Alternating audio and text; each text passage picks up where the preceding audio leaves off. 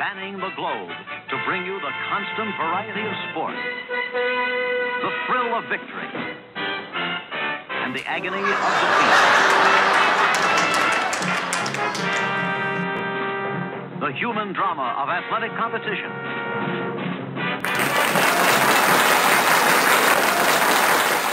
International Speech Contest Workshop. As I said just a couple moments ago, this evening is all about you. I want to congratulate Sue, Bob, and Pete for coming out tonight, because it's going to give all of us an opportunity to help them really refine, hone, or revise their speeches so that whether they've competed already in the club contest, looking forward to going on to the area and beyond, then we can help them, I think, achieve some of the things that they're looking to do in the international speech. Let me briefly walk you through what's going to happen tonight. If you're looking at your agenda, JP, who's our Vice President of Education, John Peckel, I'm going to introduce Virginia Bosselman, and Virginia's going to walk you through the judging criteria. But let me back up. Is everyone familiar, really, when I say familiar, are you really familiar with the International Speech Contest? Is everyone really familiar with it? Okay. For Roger and Bob, what you may or may not know about the International Speech Contest. So just a little quick kind of summary of it. The International Speech Contest is the only contest in the district that goes beyond the district. Every year when the International Speech Contest starts out, there are somewhere between 25,000 and 30,000 people who compete in the International Speech Contest. That is then narrowed down to 86 to 89 contestants, which then is narrowed down to 9 that go to compete on the world stage or the International Convention. And those 25,000 to 30,000 people, of course, we're fortunate to have the current world champion of public speaking, District 30, Prez Vasilev, who joined Toastmasters in 2010. His first contest was as an evaluation contestant, and he happened to win that back in 2010. And coincidentally enough, I happened to be the contest Toastmaster back in 2010 when Prez won the evaluation contest. And I said about Prez at that time, he had something very unique about him. And I still remember to this day being on the stage and said, Prez, your accent is going to be your asset when it comes to speaking. And that certainly has come full circle in him being crowned the world champion of public speaking. It all starts in our clubs. Because a lot of times excellent speakers never make it out of the club for one reason or another. If we make it out of the club, depending on how strong the folks are in your club, and you make it to the area. So now we're getting to a little bit more competition. And then we get to the division. Now you're upping it again. You're competing against Toastmasters, sometimes who are more seasoned Toastmasters, and have been in multiple contests. And then, of course, we advance to the district. The great thing about the International Speech Contest is, just like it is for Prez and the previous world champions, is that you get an opportunity to speak for 450 seconds, or 7 minutes and 30 seconds, to deliver your message literally to the world. None of the other contests give you that opportunity, because they all end at the district. Evaluation contest, table topics, and humorous speech contest start at the district. So I want you to think about this evening in your message as Sue and Bob and Pete deliver their message. And we all think about the messages that we want to share with one another. If you were given the opportunity to be on that world stage, the message that you have already written or not written, is that the message that you really want to share with the world? Then I'll put it in a spiritual sense. Is, if you had 7 minutes and 30 seconds to talk to God, is that the message that you would deliver to God? Because some of the speeches that you hear at International, they are just absolutely amazing for any of us who've been at the International Convention. They just kick it up a whole different level, and they come truly prepared. So that's what the International Speech Contest is all about. I'm going to call up Virginia, but let me give you a little bit of background on Virginia. You've already heard she belongs to 3 different clubs. She's also a distinguished Toastmaster. She did accomplish her DTM actually in less than 3 years. She's been a member just a little over 3 years. And she was an area governor in the north. And she has certainly made a commitment and a dedication to Toastmasters, because she's, in her short time in Toastmasters, she's done a lot of different things to help out the district. She's been a session presenter. In fact, last night at JSC, Virginia conducted a table topic session, which was really a carryover because Pete was at our table topics workshop that we did here at TOP. And so again, she was able to give back to JSC and share the information with them in preparation for table topics. That said, let me call up Virginia Bosselman, and she will walk us through the judging criteria. Virginia.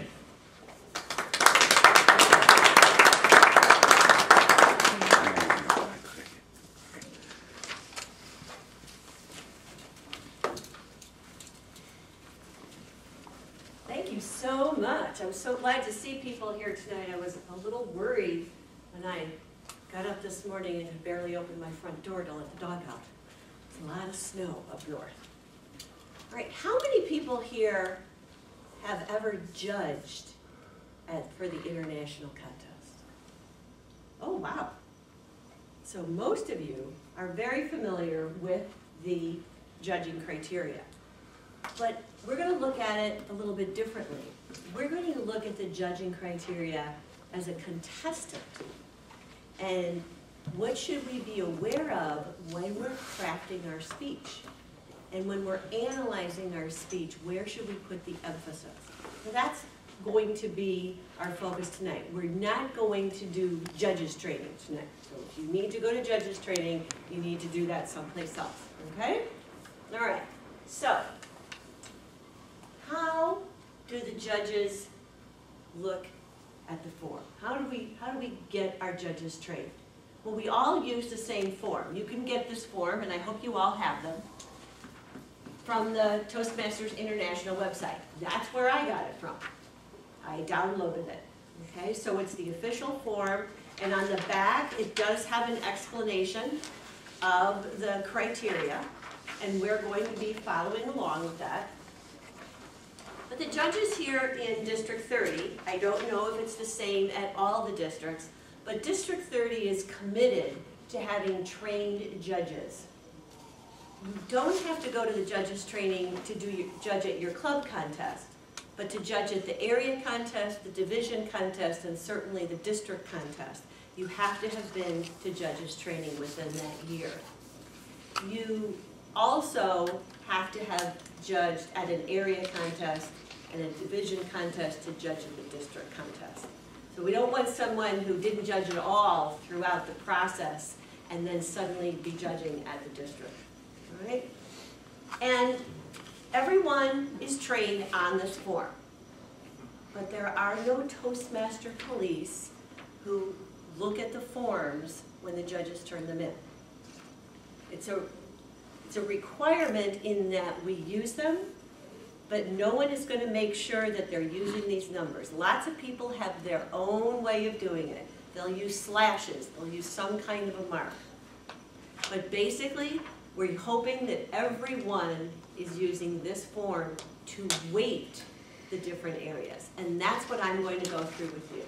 So we're going, if you look at the form, you can follow along with me. And if you kind of slice up the 3 segments of the form, and you'll see it down the middle section. It says content 50, delivery 30, and language 20. Those are the 3 basic categories of the form. And as you can see, content, 50%. So right off the bat, you have to have a really good speech, right? Before you ever look at your delivery, before you ever look at your vocal variety and your gestures and everything else, the content needs to be well crafted, okay? So that makes sense, doesn't it? I don't want somebody up there doing a soft shoe and tap dancing around. I want someone who's going to deliver a great speech. So let's break these down into the categories a little bit. So the content segment breaks down into 3 areas: speech development, effectiveness, and speech value. And as you can see, even within content, 20% goes to speech development. Again, We have to craft a good speech.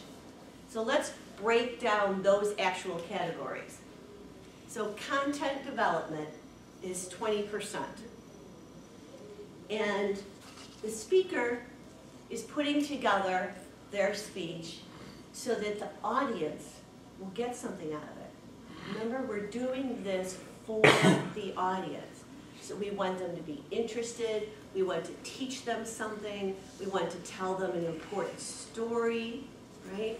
So that's where we come with our content. And the response is not just the response that the judge has. The judge is going to be looking around the room to see if people are paying attention.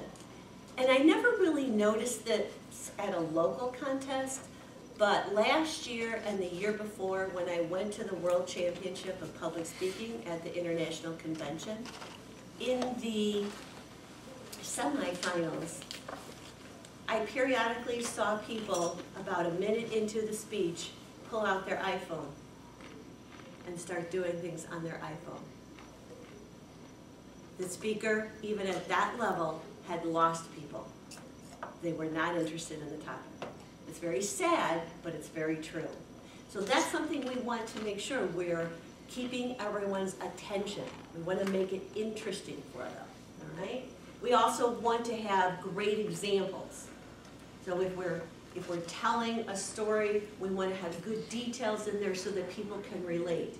If I wanted to talk about a trip to Spain, I should have been in Spain, and I should be excited about it. I should be enthusiastic and have lots of emotion about what I saw and what the people were like, what the food was like, what the towns were like, what the flowers looked like, for heaven's sakes.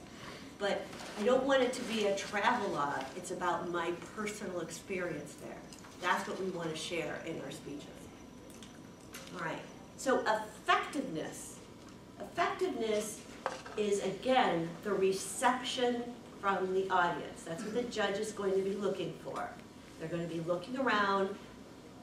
For instance, in the humorous speech contest, this segment is also there. If no one ever laughs once in a humorous speech, they're probably not going to win. Doesn't mean that it's stand-up comedy and they're going to laugh every 30 seconds, but it's something that you want to hear a little bit of. In the international speech, you want to see that people are really paying attention, that they're drawn into the speech, all right? A lot of times, the speech will be so profound, you might even see people have tears in their eyes because it affects them so deeply. With Prez's speech, as we all know, we were all drawn in, and there was laughter. So it is certainly okay to include laughter in the international speech contest. Right? Did this speech relate to your purpose? In the opening of your speech, you do tell the purpose of your story. If I'm doing a story about living in Spain or going to Spain, then the rest of my speech should be about that. If that's what I've introduced. If you're going to share an experience that you had where you were totally frightened, you thought you were going to die, and then you didn't. Obviously, because you're up here telling the story. What profound effect that had on your life. People should be really drawn into that. They should feel the fear. They should be relieved that you survived, and they should be just totally impressed with how that changed your life. If you took the time to craft the speech and share it at this type of event, a personal experience like that, you want to make sure you're drawing everybody in and that they are learning from it also. Okay. All right, so speech value. It justifies why we're actually giving the speech. It's something of value to the audience. All right? What are we going to learn? What's going to be our takeaway? What's going to be our call to action because of this? It changed your life. Is it going to change my life? How? What am I going to do to have a similar experience? Turn my life around, overcome some obstacle. And again, we want to make sure that the speaker contributed to the well-being of the audience. That we helped, especially in the international speech contest. It's usually something I've noticed where it's inspirational in some sort. There's some lesson, life lesson that people are sharing. In Prez's speech this year, it was a simple thing about asking for help. Don't be afraid to ask for help. Simple concept, but a very interesting speech. Okay. So now let's move on to the next segment of the form, and that's delivery. Again, that's only 30% of the total value. And then that breaks down into only 10% for physical, 10% for voice, and 10% for manner. All right? So that's not high, and some people look at it and go, well, then I guess I don't really have to worry about that. The difference between first and second place can just be a few points. We've all got the Olympics starting. The difference between gold and silver can be fractions of a second, right? It's not quite that tight in a speech contest, but we want to make sure that we are adapting and including all of this as we prepare our speeches. So the physical, what would the physical be? Well, it's how we're communicating the information, right? And how we're using our bodies to place emphasis. It would be using emphasis with your hand gestures, or if you're moving, if you're using your voice, anything that you can do to tell the story. If you're talking about how something was up high, something was really small, whatever you do. And you know, think of Prez again. We all imagine the car. We all imagine the squeaky jack, right? We all imagine the tire. He didn't have a prop. We all used our own imagination because we've all had a beat up car at one point in our life, okay? And so the other thing would be making effective use of the speaking area. In a room like this, the way it's set up, I don't have to walk very far to use the whole speaking area. But the further you go in the contest, the bigger the rooms get, and usually the bigger the speaking area is. The stage for the World Championship of Public Speaking is as big as this room. It's pretty cool with all the flags behind it. So they really have to work to use the whole part of the stage because there's audience all the way around. Well, we might as well start in our clubs. We might as well get used to moving when we're speaking. Use it for emphasis. That's what that 10% is all about. And again, body language. So what about our voice? In our Competent Communicator Manual, we talk about vocal variety. We change our cadence. We change the volume. All of this to make this story more interesting, but also to use emphasis again. Some people think that if they shout, they really get everyone's attention. Sometimes if you lower your voice, people will even pay more attention. So you want to vary that. But again, if you have a soft voice and you feel like no matter how hard you try, you're never going to be able to really change it, it's only 10%. Then focus on some of the other areas and make sure you get all your points there. Do your best, but again, don't stress about it. And also, can you be clearly heard? When you get up to district, by then you're using a microphone. So you just want to make sure that you place the microphone so you're not hitting it or bumping up against it, okay? And again, the words that you select, which come in another section, but remember, this isn't a speech where you want to impress everyone with your vocabulary. You want it to be understood by everyone. So you want to choose your language so that everyone can understand and appreciate. It's really important when you get to the big stage because you have people from all over the world and most of them, English is not their first language, especially this year since it will be in Malaysia. I'm pretty sure there'll be more people from India and China than the United States, okay? All right, so delivery, your manner. This is where you're showing who you are.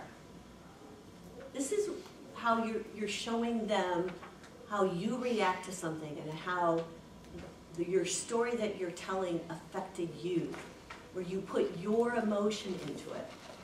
If I wrote out a speech and I gave the speech, it would be very different if I gave that speech to Jerry and he gave it. It might still be an excellent speech, but the way we would deliver it defines us. We're going to put our touch on it, all right? So this is where you show everybody who you are. And it shows the audience that you're confident and that where you're going to get a good reaction from the audience. Right, so then the next part, or the last part actually, is language. Again, language is only 20% altogether, 10% for each. But remember, all these 10% add up to 50%. And again, appropriateness. Now, I don't think we have to emphasize the fact that you don't want to do something that's inappropriate or say something that's inappropriate. That's not really what it means. It really means that the words that you chose were the words that related to your subject. And just like your vocal variety and your actions, if I say that something is hot, I want people to really feel that it was hot. If I say that I really loved something, you should be able to feel that I really loved it. It was the best pizza I ever had in my entire life. I wanted to eat the whole thing by myself. As opposed to saying, oh, the pizza was about 14 inches around, it was sliced up into 8 pieces, about 2 inches thick, it had all kinds of toppings. That gives you information, but it doesn't give you that feeling. It doesn't give you the words that just make the people see it, feel it, taste it, use all your senses. So word choice, again, is very important. And that, even though that's in the language area, again, it's from the top part too, isn't it? It's from that actual speech development. So again, we have to focus on crafting the best speech. And of course, the language that we're using, again, are word choices. Correctness. Again, that's an odd term. I suppose what I would say is that there's probably nothing that will upset a judge more than improper grammar. Because at this point, you should have written your speech, you should have reviewed it, probably had another person or two look at it for those things that we might miss. So you want to make sure, if you haven't done that, to have somebody else read it and make sure that you're using the right tenses, that you're not flipping back and forth all the time, that you're consistent, okay? Because some judges are really, really picky about that. Other people, it's a place where they can give someone a few points, take away a few points from somebody else. And again, the words that you choose, especially if it's an odd word or a technical word, make sure you can pronounce it. That would be a really bad time to get stuck and have to repeat the word or restart the word. So we want to choose the right words, and we want to make sure they're words that roll off our tongue, especially if they're unusual words. It's going to take away from the fact that you found that really cool word to describe something if you can't get it out easily. Okay? All right. So in summary, know the criteria. Take a look at the form. I've printed them out and given them to everyone so that you can take it home and judge your speech. Look at your speech and see how you would judge it on paper. If you can, have somebody video you giving the speech. And then you be the judge. Sit there and go through and see how would you score it. It's amazing if you put on the other hat and you look at yourself on video, you will see things that people have been trying to tell you that you didn't quite get. I'll tell you my own personal experience. When I competed in the international contest at the division level, someone suggested that I do something different to jazz up the speech at the end. And I reluctantly did it. when I saw the video that when Tim posted it, I realized that I had made a huge mistake. Now, did it cost me the contest because I came in second instead of first? I will never know. And it doesn't really make any difference. But it taught me that I have to go with what is right for me. You know, if you've seen Prez's speech, if you've been watching films of the other world champions, you don't need to be them. You need to be you, and you need to be comfortable in your own skin and with your own delivery. Because if you go back and you look at all the different winners over the years, there are similarities, but there are vast, vast differences in style and presentation, okay? So go through, see how you think your speech is, and then make sure that you're using the area when you practice moving, do all the things you're going to do when you do the speech so that you're comfortable with it, and practice, practice, practice. That's all I can tell you. Yes, Bob? I'm a little confused. At the end, you were talking about correctness, and you said if there was a judge that really bothered. If my grammar ain't was so good, and there might be a judge. And there might be a judge who didn't like that. Absolutely. And I would look at him and says 10%, and that's it. Exactly. Except for one thing. You might not have gotten every single point in every other area, so 10% can make a difference. I'm just saying, I'm bringing in the human judgment into this thing. Absolutely. And I have to believe that once in a while, a judge will lay heavier than what the percentages you said onto a point. Absolutely, and that's why I pointed out that this is all we have to go by. We have to trust that our judges have been trained and that they are following this form. But in the end, even how they select the point value for each area is going to be their own personal decision. Right. One person can think that someone had wonderful movement and vocal variety, and another person might have found it irritating. I walked out of the World Championship of Public Speaking, and there were people saying, I think the guy in second should have been first. Not this year with Prez, the year before.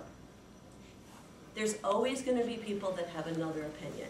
All we can do is do the best that we can and try to make sure that we're covering all these areas. People will be people. Gina. I was just going to add a comment related to that.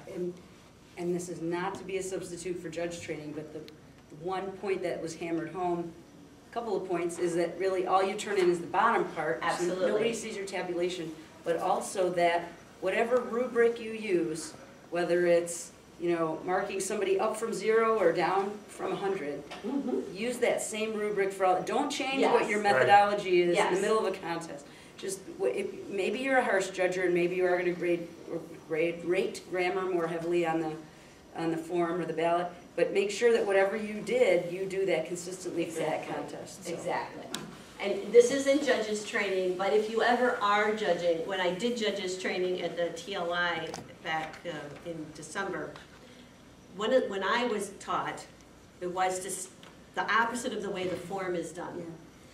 I started with the first speaker on the end, and then I folded it back, and then the next speaker, and the next speaker. So I was always just judging that speaker on their own. I wasn't comparing one speaker to another. The scores compare the speaker to the other.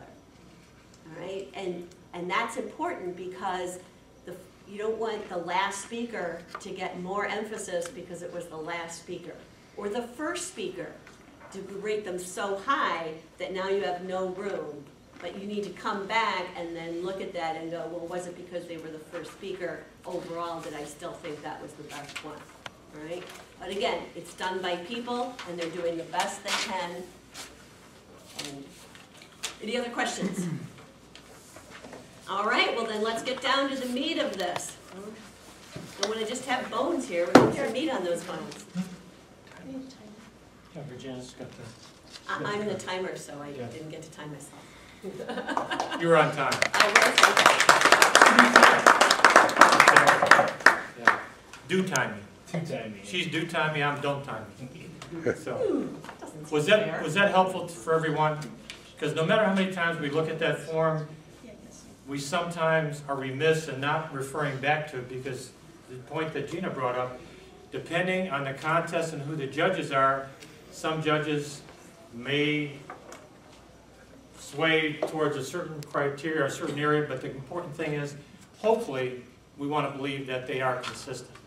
And I think in the district, I think we've gotten a lot better in judging, because I remember back in 2008, 2009, et cetera, going forward, some contests, you would just shake your head and you go, there's no rhyme or reason for this.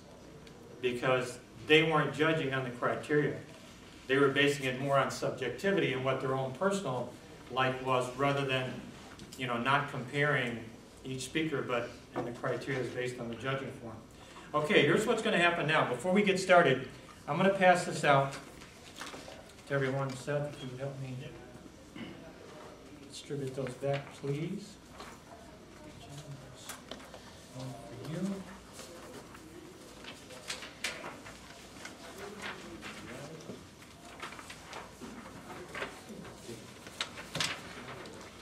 And you can just glance at this form. I don't want you to spend a lot of time on it right now, but after tonight, after our participants who've delivered their speeches, but when you go back to your clubs, I want you to think about whatever your topic, your subject. Does everybody have one side? We need one more, Jared, for Gina's sister.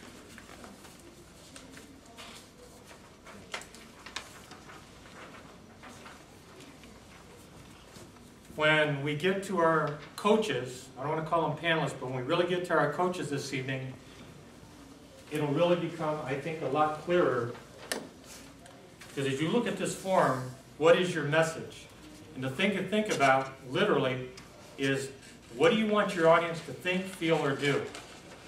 And to be very clear in what that message is. And as the form, as you look at that, it says write your message here in 10 words. Drill it down into 10 words. And if we think of Prez's speech, when he first delivered that speech, his message became much more clear later on, because he kept refining it, he kept revising it, he kept editing, going to different clubs. In fact, I went to a Metropolitan Club Monday night where Prez actually gave a presentation, literally, and he said that he went to 50 clubs. 50 clubs.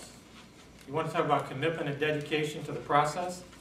To get feedback. And then I remember when we were at the Niles Club, and he was just debating little things. Because the farther you advance, those little things become a big difference.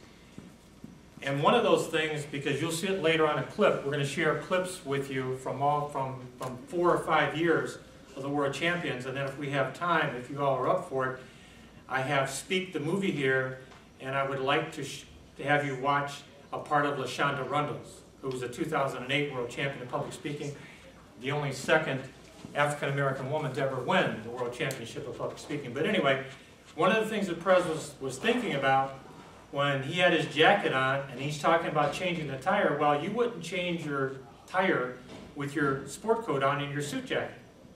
So then he was taking his jacket off. I won't take mine off, but he was taking his jacket off, and he was thinking about the timing, and then he was rolling his sleeves up. Well, he rolls his right sleeve up, he rolls his left sleeve up. What does that do? That cuts into your time. So he was losing valuable time. So we were at the Niles, and he was practicing there, and I said, Prez, why don't you just roll up your sleeves, because nobody's going to see it, you got your jacket over it. And then when he delivers that line, he says, kind of like, don't these things always happen when you're dressed up? And then he takes off his jacket, folds it up. And the other little detail about that, again, you'll see it on the thing, is he used his jacket as what? Those of you saw it. Tire. He used it, yeah, he used it as a tire, as the prop. That became his tire. But he explained, which I didn't even know this, in reference to using the stage area, it gave him an anchor point on the stage. Because then when he walked back over, the coat was there, and then that was the tire on the side of the car. So those were just little things that he focused on. So this, again, is to think about your message, to have that very clear in your mind. What is your message? And to really hone that down. So take that home with you and use that, please. A little bit later, because we want to get into the speeches, I'm going to give you 2 other forms so that you can think about, well, you know what, Seth, let's pass it out now before we actually, because it'll help you.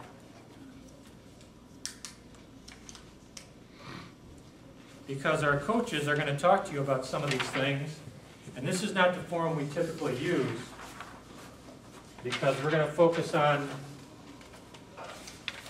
content, and we're going to focus on delivery and the subsets underneath those.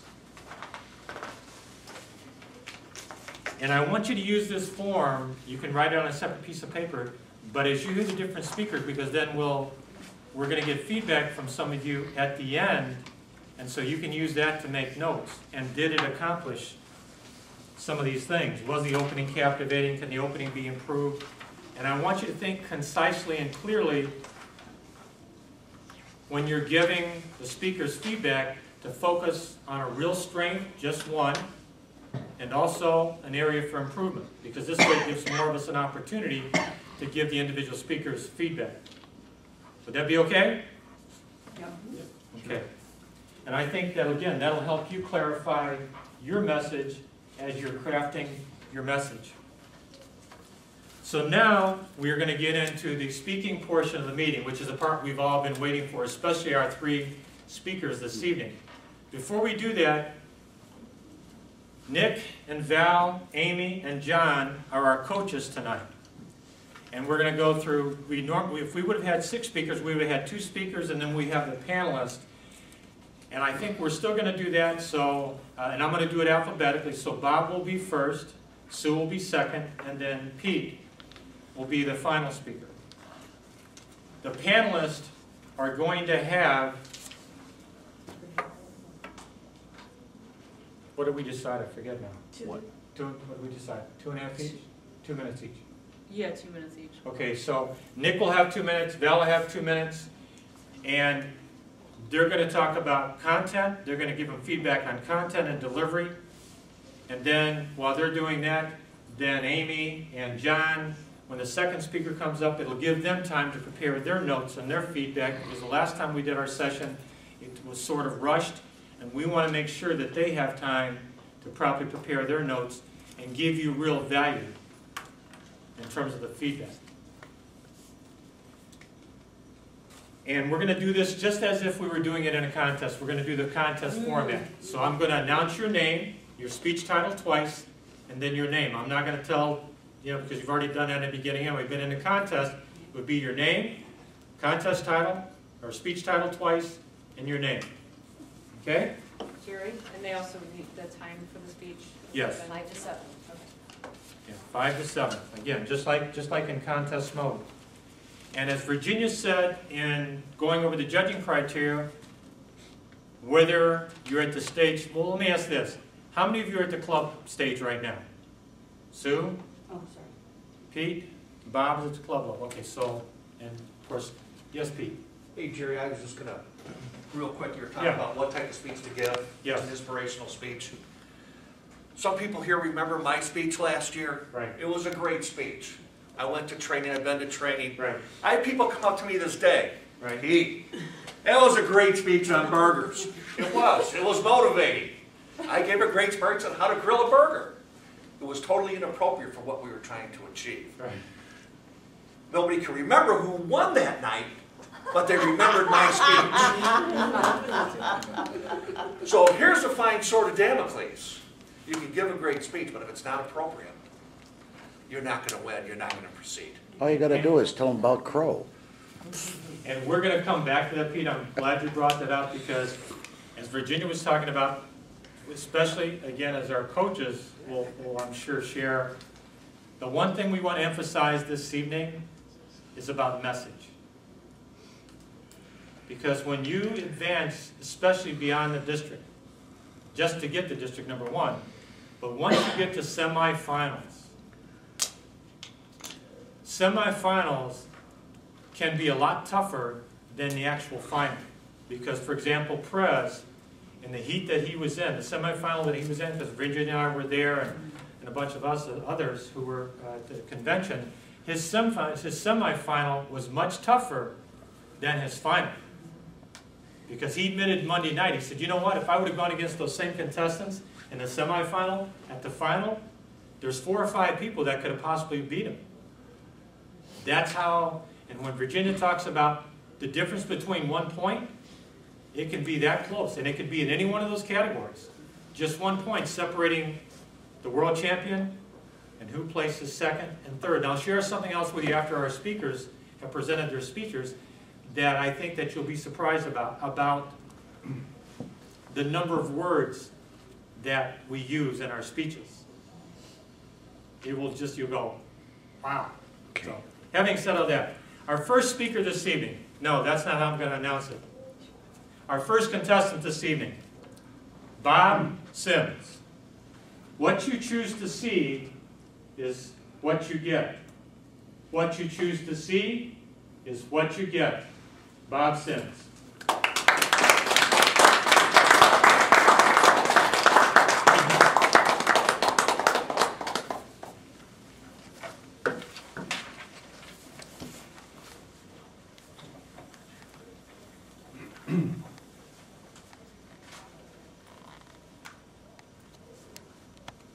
My hands were frozen to the controls of the airplane. I was flying 3 feet above the ground, out of runway, and headed for a line of trees. I was going to die. But then I ran out of options. Or did I? How many times have we made decisions based on a negative point of view, like when we were angry? How did that work out for you? That day I learned that when I made a decision based on a negative point of view, I almost died. As a Toastmaster, fellow Toastmasters, and honored guests. It was a cold day. The temperature almost made 18 degrees. The sun was shining, and it warmed the runway, causing puddles to form where there once was ice. I walked out to the tarmac and inspected the aircraft. Everything looked good, so I climbed into the cockpit and made myself comfortable. Key in, mags to both, choke out, and when I turned the key, the propeller started to turn. The engine sputtered, and then it caught. Sounded good. I put in the choke, and I went out to the runway, and I checked for traffic. Looking good, I taxied out into the runway, and I brought in full power, and the engine came to life and it roared. The plane moved slowly at first, and then it gained momentum. Faster and faster, 40, 50, 60 miles an hour. Then all of a sudden, these puddles, water came spraying up over the airplane and onto the windshield. I recovered, I looked at the airspeed indicator, 75 miles an hour. Time to fly. I rotated the aircraft, picked up, and all of a sudden I heard a reduction in power. I looked at the airspeed indicator. It was going 75, 72, 70. At 63 miles an hour, this plane is no longer a plane.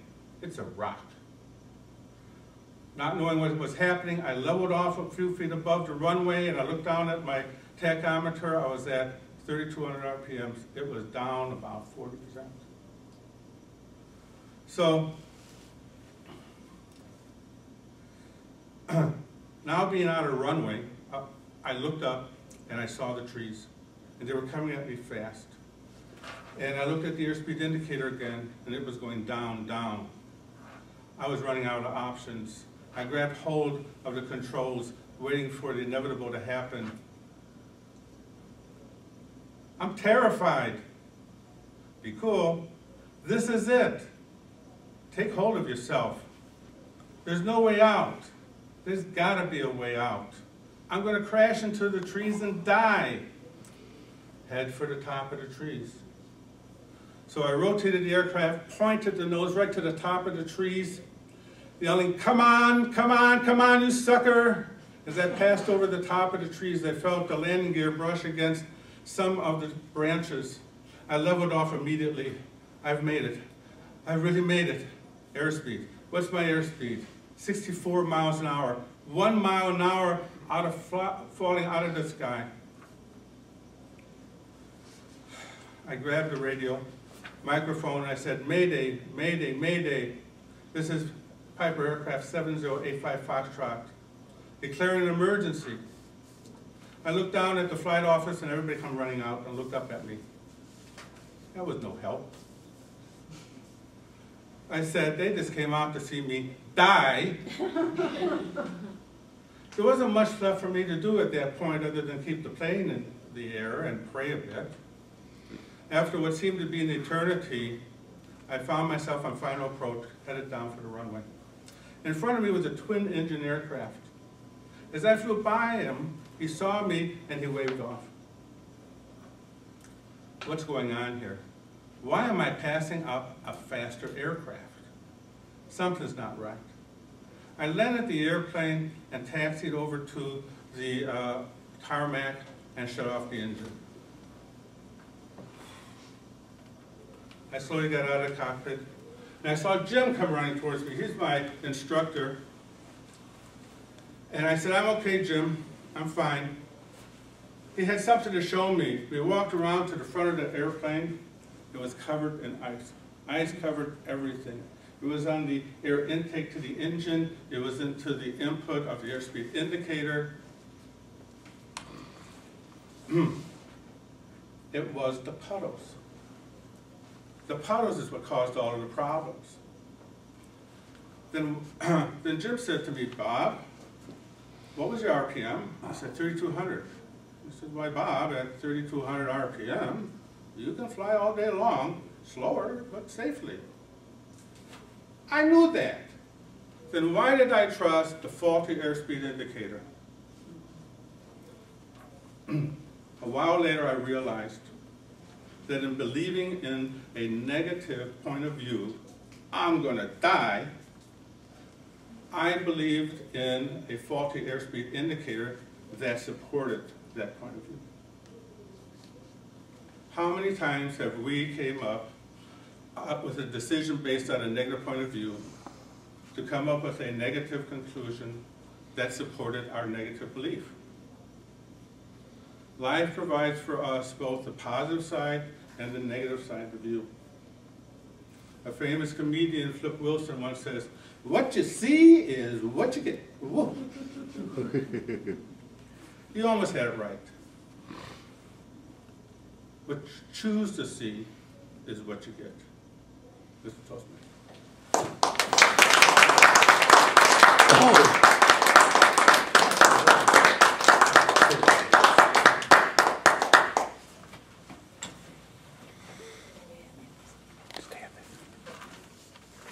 I shook his hand.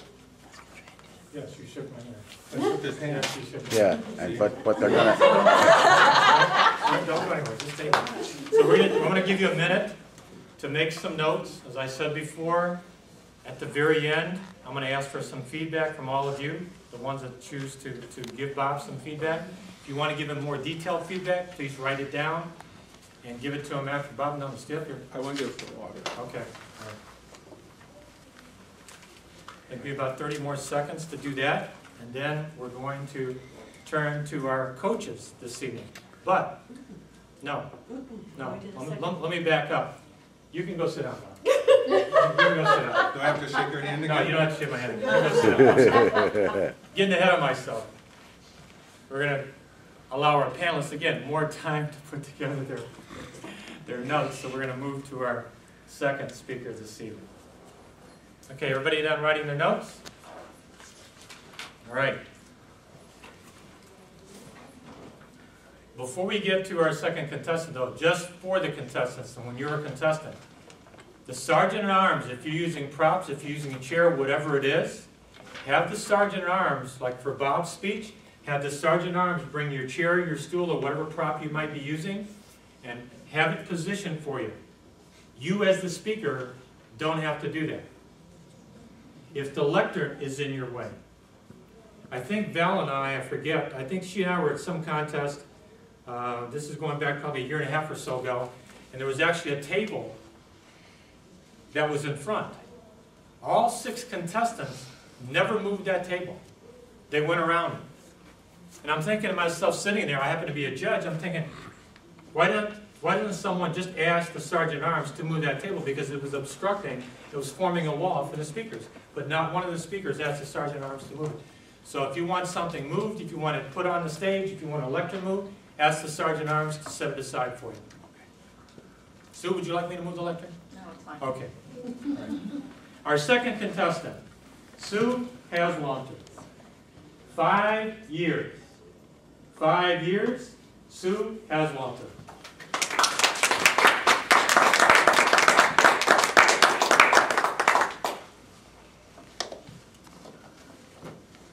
Where do you see yourself in 5 years?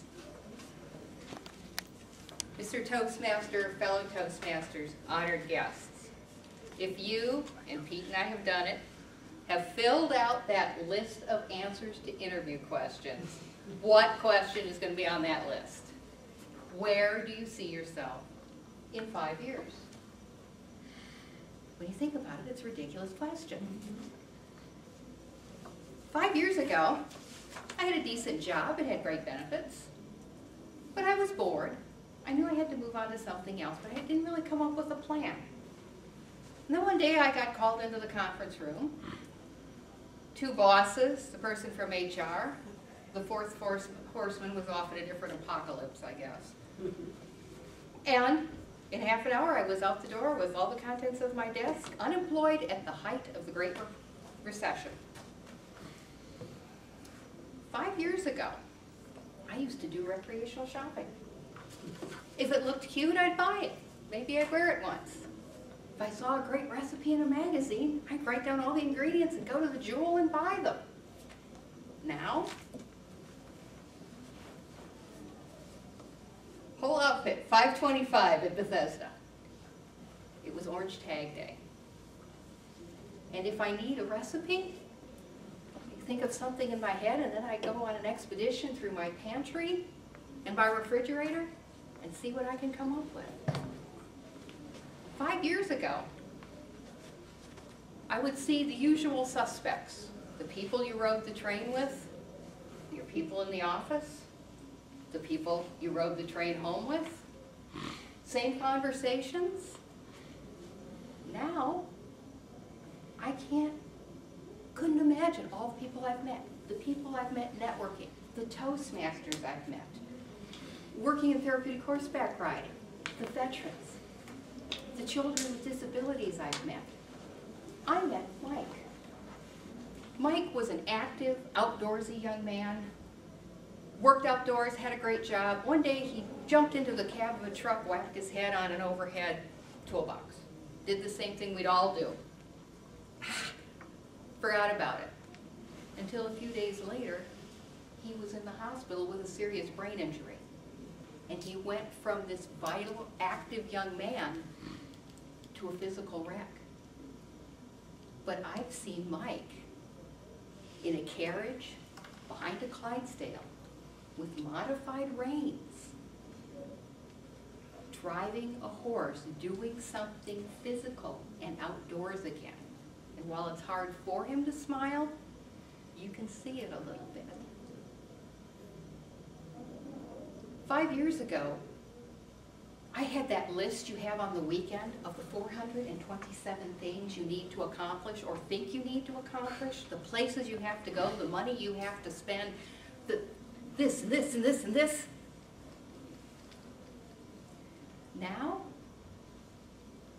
I have other opportunities. I was walking in the park behind my house one March, and it's migration time. And one of the birds that comes through here is the sandhill crane. Bird that stands 3.5, 4 feet high. The call will carry 1.5 miles. And they come by in small flocks. For some reason, as these little flocks were coming through, they didn't keep going. They gathered. And And they kept gathering, and they kept coming, and they kept calling. Before I knew it, there was 500, 600, 700 birds up there against the sun. There was all this amazing energy coming down. And then they began to separate, and their little flocks flew off, and before I knew it, I was standing out there, and it was quiet except for the occasional distant call receding away. And I thought, all those things I used to do that made me so busy, I would have missed an opportunity like this, to experience this. I've never seen it before, I've never seen it since. 5 years ago, did I see myself working temp jobs? Did I see myself walking through stores, taking stuff off the shelf, looking at it, and deciding I could put it back? Did I see myself standing in a horseback riding arena in the dead of winter? Did I see myself experiencing life at a different level? Where do you see yourself in 5 years? I don't know about you, but I have no idea. It will most likely be somewhere I never expected to be. But look me up in 5 years, and I'll let you know, Mr. Toastmaster.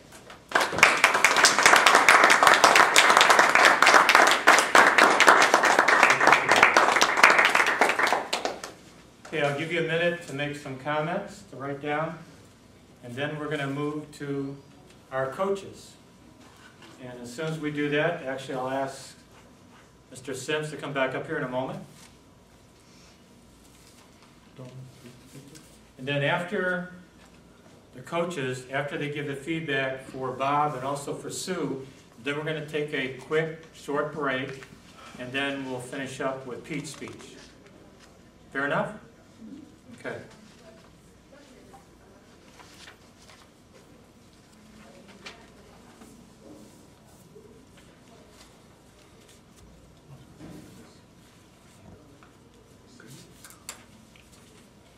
Okay, Bob, would you like to come up, please?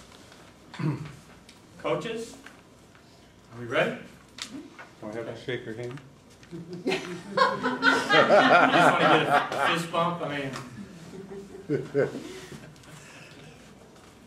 Good evening, fellow Toastmasters, welcome guests, and most importantly, Bob. Bob, I really enjoyed your speech. First of all, I like the fact that you told a story, and you are a very excellent storyteller at that. It was not only a story, but it was a real-life story, and it was a near-death experience. So you instantly, I know you captured my attention, because I thought, what would I do and feel like if I was in your situation? But I like the way that you also used the story of how you almost had a near-death, you did have a near-death experience, but you also used that as a way for us to take a look at how are we listening to either that good voice or that voice of reason. You compared it to the instruments in your airplane, which I thought was a really unique and creative twist on your speech. I really enjoyed that. I'm going to talk specifically about the delivery and the language you used.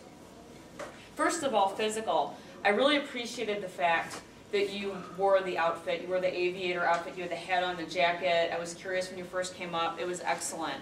I like the fact that you had the chair to show us that that would have been the seat for the airplane.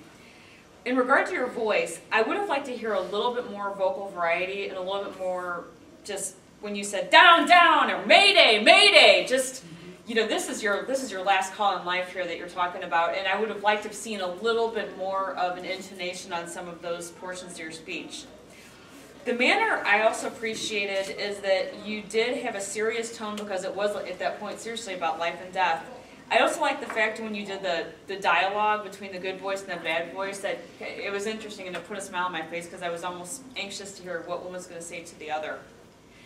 In terms of language, I thought that the language used was appropriate. I really loved the questions that you started out in the beginning of the speech when you said to us, have you ever had a moment or have you ever made a decision? And I think every one of us in our mind was probably nodding our heads yes, and I could sense the audience was really drawn into your talk from the beginning. I would have liked to see a little bit more descriptive language at points, describing, it was the end, my life is over, or just bring us into that emotional part of your speech a little bit more. Last but not least, be careful about some of the terms. You said tachometer, and you also said the airspeed indicator, and I kind of figured out what those probably were, but you might say for those of you that don't know aviation, a tachometer is A, B, and C, D, so that you don't lose us trying to figure out what you're talking about. But I enjoyed your speech, and I look forward to hearing your next one. Thank you. John. Bob, I'm going to focus on the content, and Amy's mentioning of the story, that made the whole speech. It kept us engaged, and you could almost feel like we were in the plane with you, which is sitting on the edge. Are you going to make it? Are you not going to make it? Those types of things. The one thing that I see is the one key word to your speech was the word choose. And I caught that at the end, but as the speech was going on, I was trying to figure out, okay, what is he trying to tell us here? Maybe highlight that at the beginning also, because you did mention, you tied it together, but highlight a little better in the choice, so you can kind of wrap it all together. The airspeed indicator, 3,200 RPM. I wasn't real clear where that came in to the picture, and it might have been just you had so much material in the story itself that you didn't have time to give us non-flyers a little quick lesson that you could build into that. And with that, where do you find the time since it's such a short speech? The question that I ask for that is, what did the mention of the people coming out to the tarmac do to add to your message? I don't know if they added anything. So maybe take that out, throw a little more about the airspeed indicator. Can I say something? Sure. First of all, I tried to do the dichotomy between the airspeed indicator and the tachometer. On takeoff, I forgot to say the tachometer was at 3,600 RPM, full power, and gave thumbs up. Missed that totally. Okay. So I did not anchor the tachometer, and that's why you lost out on that. Okay. Back at the tarmac, the only person that I saw running was Jim. And Jim was, I used like a back and forth, where he was the one who told me, Bob, at 3,200 RPM you can fly all day long. And that's when the realization that it was the puddles. Did I say the puddles? I said the puddles? Yeah. Okay. All right, so vocal variety. Boy, I got to beef up the bottom, which was okay. Very good. Thank you very much. Okay. Thank you, coaches. How about that?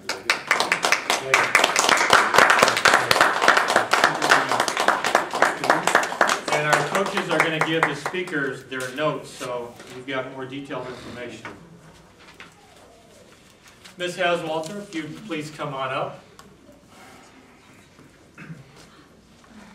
We can shake hands. Quick, Val and Nick.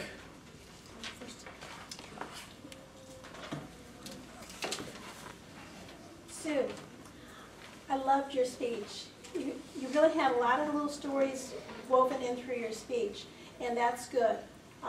What I would like, the way you opened up, where do you see yourself in 5 years? So that brought the audience into your story. It was a good question to ask. Then I was unsure about where you were going from there, because you said when you fill in that list, it's what list? And then I realized, okay, you must be talking about an interview and a resume, so that wasn't clear at the beginning. One suggestion for that might be to start in an interview position where, that question again, and then go through it so we understand what that is, or tell us.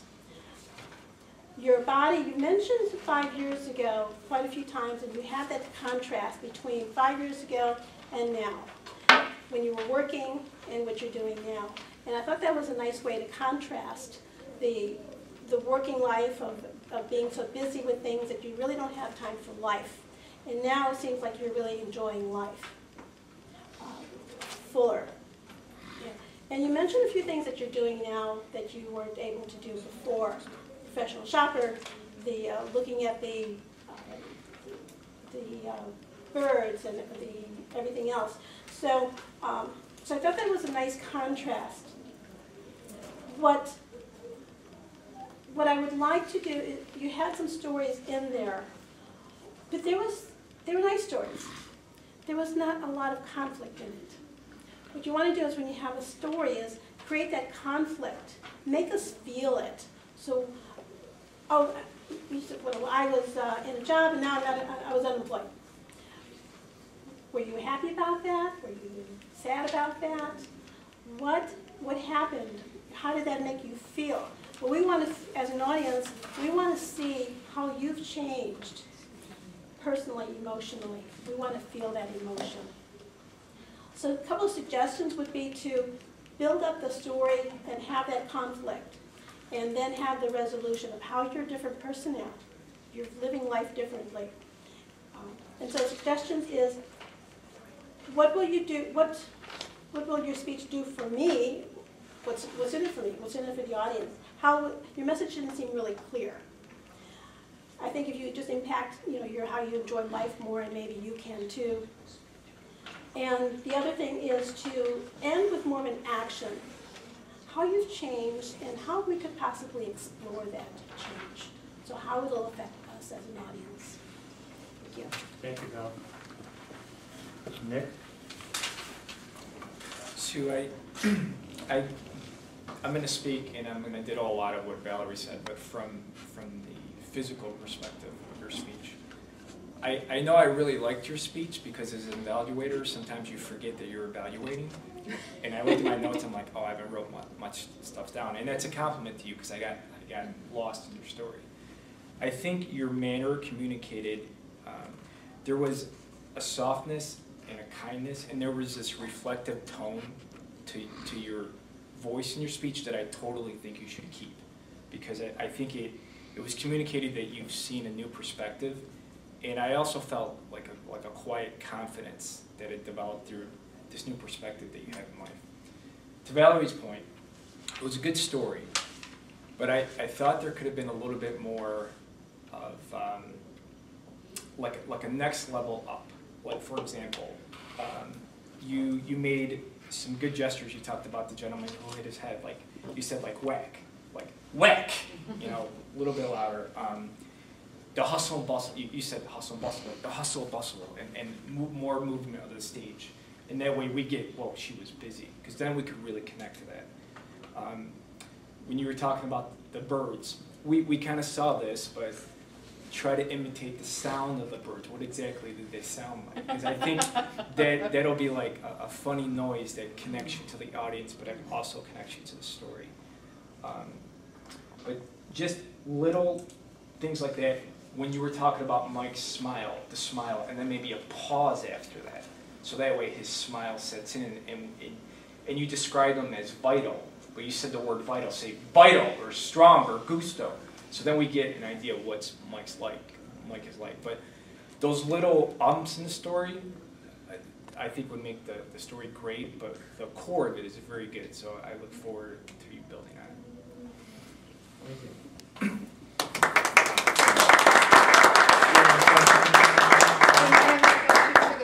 But you did really hit on what I have struggled with this particular speech. This speech has been torn up several times, getting into it.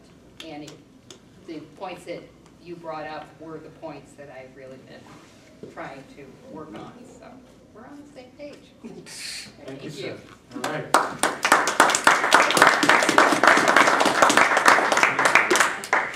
And now I think it's time for a short pause, then we will resume the meeting. We'll come back and we'll hear Pete's speech. We'll hear from our coaches again, and then we have a couple surprises for you. And then after that, we'll give an opportunity to all of you to give feedback to our speakers, either verbally and or written. So we'll take a quick, come back at 8:30. Name an effective political leader in history who couldn't speak well. Mr. Gorbachev, tear down this wall. There aren't any. Because when it comes to a disease, Freedom requires leadership, and leadership requires oratory. You have to speak to be heard. I have a dream. It's all about personal growth and guts. Never give in. Never, never, never. Welcome back, everyone. And now we're going to turn the meeting back to our facilitator, Jerry, and hear our third speech and get on with the rest of the evening. Thank you, JP.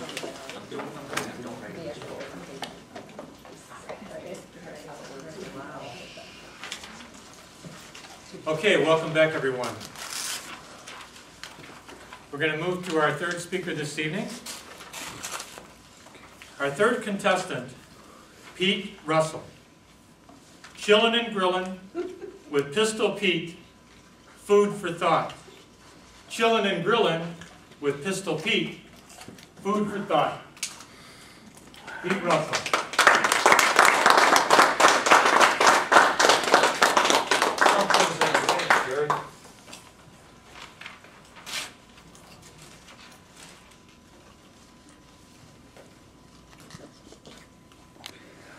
Hey everybody, how you doing? Welcome to Pistol Pete's Backyard Barbecue Extravaganza. Grilling and chilling. You know what, today, I kind of want to deviate a little bit. We're going to leave the hamburgers behind us. You know what I'm really curious to know? Who likes to go on an adventure? Where would you like to go on an adventure? To a foreign country? Mm-hmm. Which one? Malaysia. Okay. Why do you want to go to Malaysia? Want to see the World Championship of Public Speaking. There we go.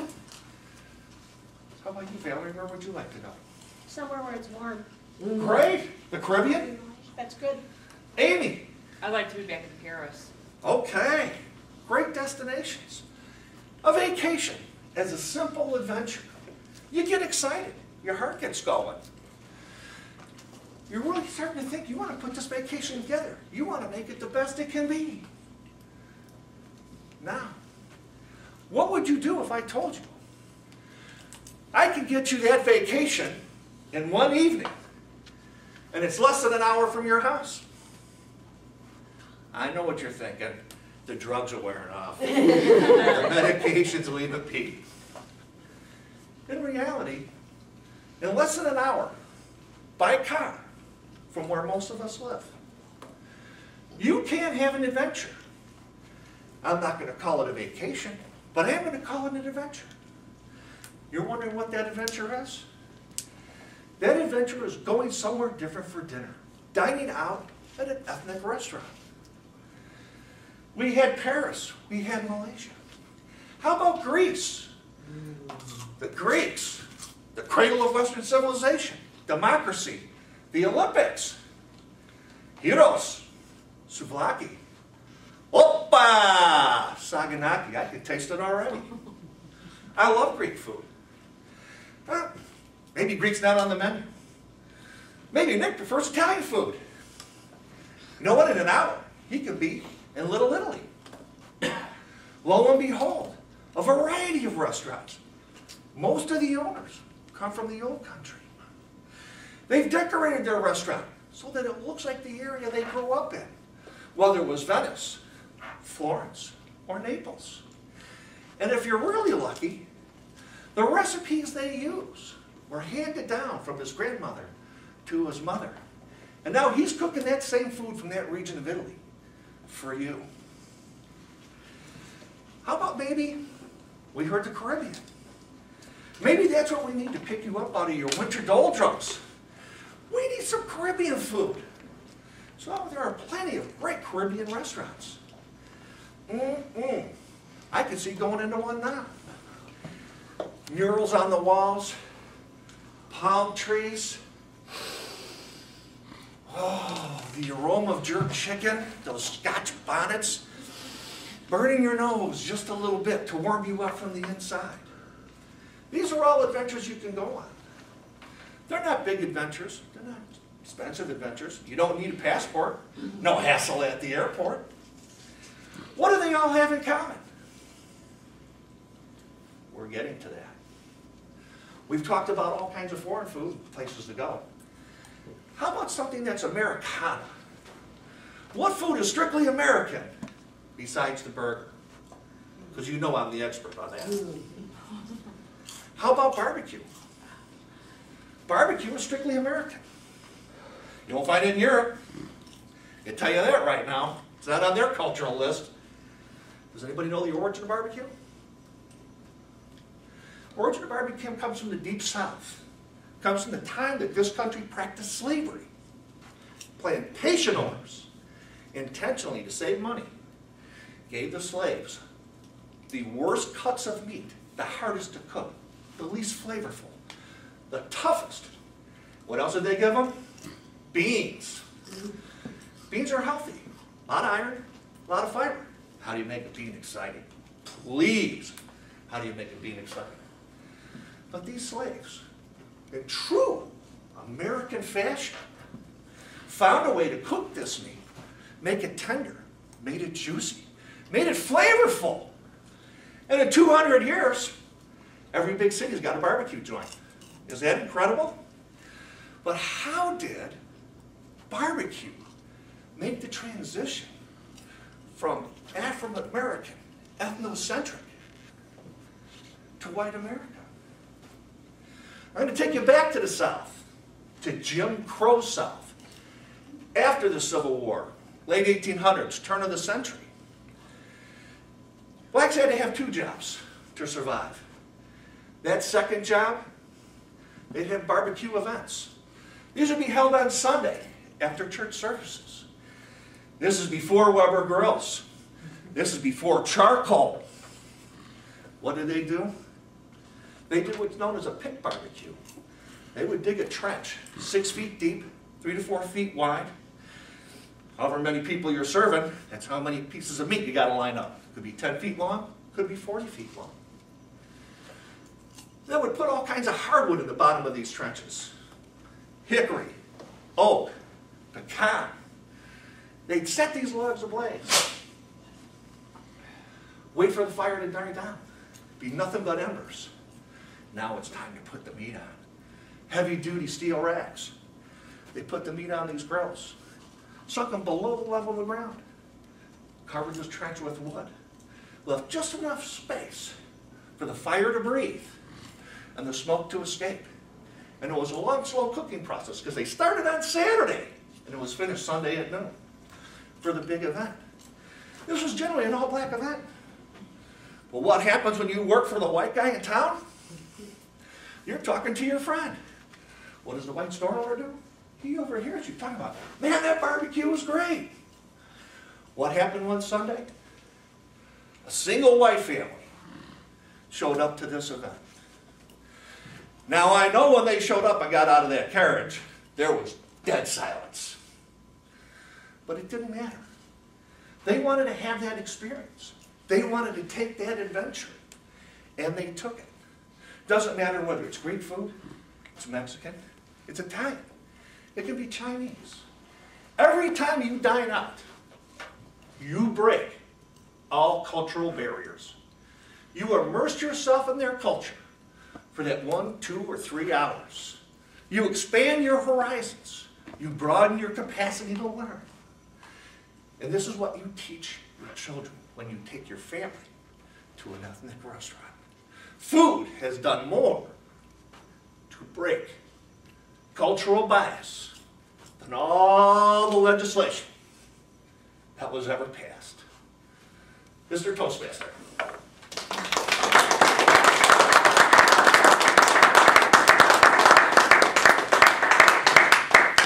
All right, you can stay up here, Pete. I gotta grab my notebook. Okay. I'm taking notes. All right, go ahead. So I'll give you a minute. Oh wait, they're gonna give me notes. Yes, they're gonna give you notes.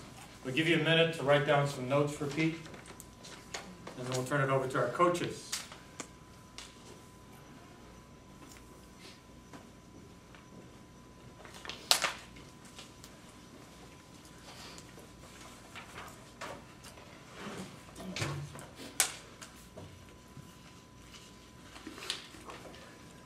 Coaches, let me know. You ready? Ready? Okay. We'll get to it then. Okay, Amy. fellow Toastmasters, welcome guests, and most importantly, Pete.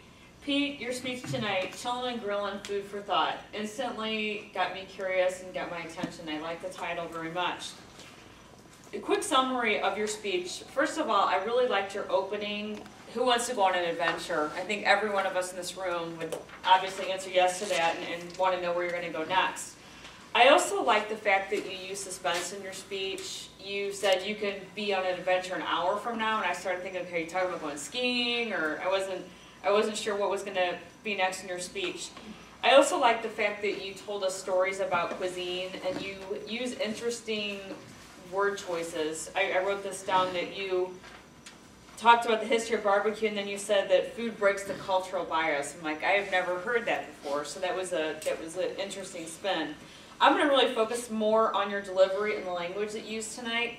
First of all, physical. I like you have natural gestures. You use your arms a lot. One thing to be careful though is I noticed that you have a tendency, you kind of walk forward and you kind of walk back. And so it got, at first I didn't really pay a lot of attention, but towards the end it just started distracting me, so. A little rocking, okay. Right, so just either stay in one place or stay a thought and then walk over to the other side and maybe say something else. The other thing that I like about the way you give speeches is you have excellent volume. You've got great intonation. Everybody, even people that are in the back, can hear what you're saying because you've got great vocal volume. Expand your horizons. You said that, and you also use a lot of intonation when you shared that thought. I love the manner that you give speeches. You have excellent enthusiasm. You're very high energy. You smile a lot. You've got a positive energy, so I think it just instantly draws your audience in. Appropriateness of your language. I like the descriptive words you use. You appeal to our senses of smell, taste. We're talking about, thinking about the food that you were describing to us. And also you used interesting word choices I mentioned and good grammar. The only thing that I would share with you as far as how you change the speech a little bit is that if you're going to do this at the international stage, the one thing I think is missing is an emotional appeal. I mean, yes, we can relate to food as cuisine can break barriers and that's awesome, but what about your personal story? I mean, is there some time in your life you told a historical story, but what emotional appeal can you bring to the speech so that we are like, oh wow, I never thought of it that way. We want to hear more about what Pete's emotions are in the speech, and I think that would take it up to the next level. Just to give you a quick heads up, thank you, by the way, that's great. I wrote that speech last night because the speech I was going to give, I didn't like. All right. It wasn't inspirational enough. Okay. And what I wanted to do, and I wasn't able, is I wanted to tie the food more to breaking the cultural barriers. I haven't quite, I got into it a little bit, but I need to cut back in some areas and kind of get in there a little bit more, how it really works and how it affected, and how is it my story? It's my story because when I'm walking down the street, or I'm driving in my car, and I see Valerie, and I'm thinking, I wonder where she eats Mexican food. I bet you she goes to the place where they really serve good Mexican food where her family's from. Or I see Amy. Oh, she's Greek. I wonder what Greek restaurant she goes to. And that's what I think. Okay. I don't think, get out of my lane. Where do you like to go eat? We'll talk about that, or maybe a personal experience you had and how you in your life were able to break a barrier with somebody else. But I thought the speech was very enjoyable. Right. Thanks, Amy. John? Right away you had me. My first thought is, okay, this is a Food Network TV show opening. And their job is to get your attention so you don't change the channel. So I was really like that. The word adventure was intriguing. It gets your mind going, okay, where are we going on this trip? Talking about the Greek and the food. You say the opa and you can smell the cheese. I went to sake, but that's a whole nother thing. The Italian, the decorations, the recipes. I've never heard an Italian ever say, oh, I just found this recipe. It's always from grandma or mom. Always, without doubt. The Caribbean, the description of the place, the color, I felt like I was there. I know there's a couple of barbecue people here who I think their mouths were watering, picturing the food. I know mine was, and I don't know why I'm looking at you, Sal. The history of barbecue all these things just shows your passion for barbecue and food, and just the fact that you know the history knows that you're passionate about it, and that's where your energy is coming from. That's good. Did you have the audience interested? You want to catch them at the great line at the end. Food has solved more bias than anything. Great closing. How do you get the audience, that opening to get you? Make a bold statement. I can solve most of the world's problems because of food. And I'm going to tell you how. And right away you're like, okay, where's this guy going with this? And then you go there and you tell your story, and then you come in with the bias, and it's just kind of slamming the door shut on that bold statement that you make. Okay, good, thanks. Okay. Notes. For years. Excellent. Mr. Toastmaster. Thank you, Pete. Thank you for being a participant. This is the really fun part now. For those of you that would like to offer our 3 speakers some feedback, I'm going to give you 30 seconds. I'm going to have Jen time it so we can give everybody kind of an equal opportunity. 1 strength that you'd like to share with the speaker, and then 1 tip, suggestion for improvement. So if Seth, if he wants to, I'll start with Seth and we'll kind of move around the room. But again, keep it to 30 seconds, please, because we have a couple other things we want to share with you. So are we doing Bob first, then come back to do Sue? And then... Correct, yeah. We'll start with Bob first, then Sue, and then Pete at the end. Okay. Bob, one of the things that they kind of mentioned here, just to point out, when you're doing a speech like the International, definitely if you have a prop, get that set up, because timers are informed. I mean, they mentioned just to do it as far as a management thing. The moment you touch anything, the moment you open your mouth, the timer starts. Which is? Both. You go to pick this bowl up, timer starts, in action. Because we don't know if it's a prop or we don't know if it's part of your routine. So if you're going to use a chair, set that up right ahead of time with the Toastmaster Sergeant at Arms, so that way you're not falsely timed in your mind. The other thing is your big payoff, your main theme, you had this, was things aren't as, you know, your perception affects what reality is. What you choose is what you see. Yeah, what you choose to see is what you see. You had this big lead up with all the airplane, and then a short payoff. It would have been nicer if you could have trimmed that down, and I'm sure you're going to work on it, to trim that down so then you could tell us what your payoff was, and then let us be able to, as an audience, digest that. Because otherwise, Give them the hook. Okay. If you have any additional notes, please pass it on to Bob. Roger, do you have anything for Bob? No. Okay. Rick? I kind of agree with Seth. You know, I saw great value in the speech, and how you closed it. What you choose to see is what you get, as opposed to what you see is what you get. Somehow that value can come out stronger during the speech. And the one place too that John brought up about the tarmac, I think he was referring to when the people ran out in the tarmac and thought you were going to die. I didn't quite see where that added a lot, because in reality, the way I heard it was that you're flying, you really did have the speed. You weren't really crashing. Right. You only saw it was. So Right. why were they coming out there to watch you die? So I mean, that could, you might be able to lose that. I'll answer that for you. Because he chose to see it that way? I'm done. Okay. They were going to a stock car race? Yes. They only go there for one reason? All right, Pete will go move on this Okay. side. Pete. And Real quick, I gave Bob some, but to get back to the people that came out to the tarmac when you were Mayday, Mayday. Instead of going in there and trying to radio you down to find out what was happening, they all ran out to see you crash their morbid curiosity. You should have had an aside. I'll show you and your morbid curiosity. I'm gonna live. You could have just said that to yourself, and you could have. It could have been a very wry, dry, morbid sense of humor, just to get you through it. I'll show you and your morbid curiosity. I'm gonna live. and you're playing one up and one over the trees or whatever. I did get 2 laughs out of it. I mean, they came out to see you crash, but I would have made a comment about it because then it pulls it back into the story. And it relates how you dealt with their morbid curiosity. Because they really came out to see you crash. Okay. All right, thank you, Pete. Okay, good. I already Gina, did. anything to share about? Yeah, I said my comments to the speakers already, so. Okay. Sue?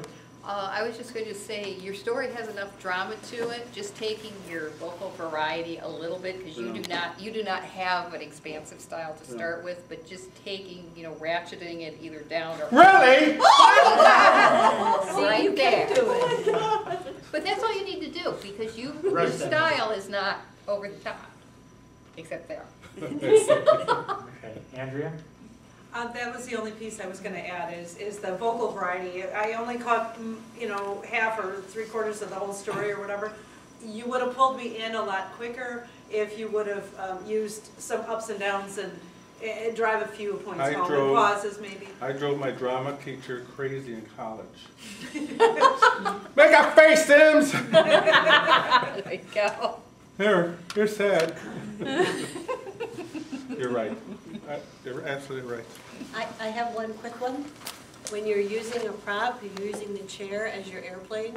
You got in on one side and you got out on the other. How do you know that it doesn't have 2 doors? I don't, but I thought that was kind of odd. So you need to make sure that you... Same. You're right. There's only 1 door, by the way. Anyone else like to share a quick comment? I would just say is excellent potential with this speech, and I would say practice, practice, practice. That's going to be a great segue in a couple minutes. Yeah. Yes, on your opening, the way you started, I was going to die. I was going to die! Use it there to be nailed you full of sand. And I agree with the cockpit. Really get into it. Do you open a door? Do you sit in there? And then going through, you had a lot of narration at the beginning. You could have used dialogue going through your checklist. Instead of, I did this, go through your checklist. Okay, now I'm going to do this. Okay, now I'm going to do this. So try and have... I did that key. But try to have some dialogue there instead of all that narration. There's places where you can put a little more dialogue in. In other words, let us in your head. As you're going through your mental checklist, do it that way instead of explaining it. The inner dialogue. And one last thing. Tell us what a checklist is, because a lot of us don't know anything about aviation. I got to tell you what a tachometer is. Right. The tachometer, the airspeed indicator, and the checklist. Okay. All right, we need to move on. So now, feedback for Sue. So this time we're going to start in the back of the room. Andrea, anything to share with Sue? The one thing I noticed, and maybe because I'm a nurse or whatever, and about the guy, it sounded like a guy with a stroke or whatever, but when he was therapeutic writing, he had a slight smile. I thought that was perfect, and I did kind of notice a bit of a pause at that point, and it wasn't a huge smile, but it's like, oh, I get that. You know, you have to look carefully to see it, but it was there, so I like that piece. Okay. Other comments for Sue? So I always love your speeches. I always love your use of pause. This one is flat. It doesn't have the pizzazz yet. I agree with you on that one. Okay. Pete, anything to share with Sue? Actually, I gave it to Sue already. Okay. So. Okay. That's Gina? Same here. Okay. Rick? I just didn't, the speech was good. All your gestures and everything were great. I was memorized. And I was just looking for, from the opening, which was a great opening, you repeated the question, and you had the greeting, but somehow I didn't get that takeaway value message very strongly at the end. I think it's there. I just don't know how you pull it together and conclude it. Okay. Roger? Okay. Bob, anything to share with Sue? We had our contest yesterday at Mount Prospect. Table topic was, what is the difference between living and life? And that's where you came in. And at one point you were living, and then at the other side, 5 years later, life versus living. So maybe brought that up. This is a better, I'm not saying it right. I know where you're going though. I know where you're going, Bob. You can always get Sue's Existing email. versus living. And email if I know where you you're additional going. thoughts come to your mind. I got Right, that's good. Okay. Seth? You were pretty landlocked. If you could work the room, you start at your home position, here's my job. And then because of no longer having that job, here's my travels. So you could move to go, I was a, shopper, and then so you can move there. I could move to the park, you can move to the horse arena. And then where am I gonna be in 5 years? You come back to where you started, because it's kind of the interview question. So you work the room, start at one spot and come back.